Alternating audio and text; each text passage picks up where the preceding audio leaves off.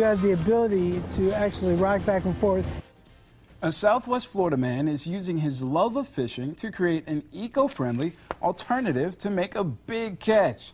He's doing it with a device that he created that allows him to hit the water without his boat. 4 in Your Corner's Deborah Souverain has more on what's called the Bay Glider. I really just wanted a platform to be able to fish, and that's all we really want to do. James Chapman is a big fan of fishing. But unlike most, he does it from a paddleboard, or what he calls the Bay Glider. It's his own invention, a fiberglass board that runs strictly on solar energy. With the solar panel attached and the 100 amp hour battery, then you're able to be out in the water for 5 to 8 hours with good sun like we have today.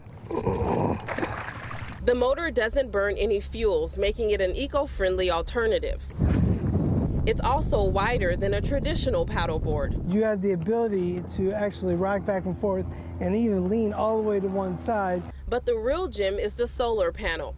This is the first Bay Glider James has made, but he plans on creating more so that others can also enjoy the water without harming the environment. Anybody who loves nature, anybody that's out and about and really enjoys seeing the birds and the wildlife and just being part of it in a quiet, responsible way, this is the way they want to do it.